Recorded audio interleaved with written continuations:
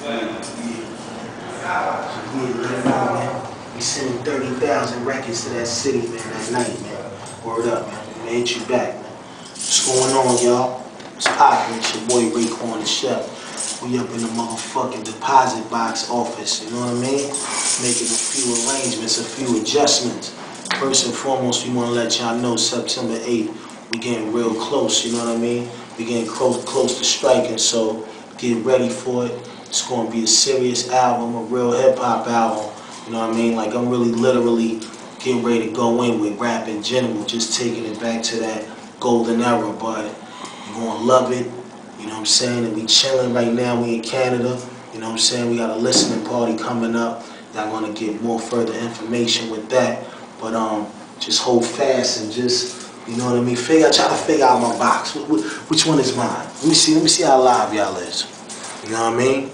But fuck all of that. Let's get back to rap. Love is love, Wu-Tang forever. You know what I'm saying? House of Flying Daggers. That's the single right now. Go get it, blast it, turn it up loud, and get ready for this album because it's going down, my niggas. Word up, the chef.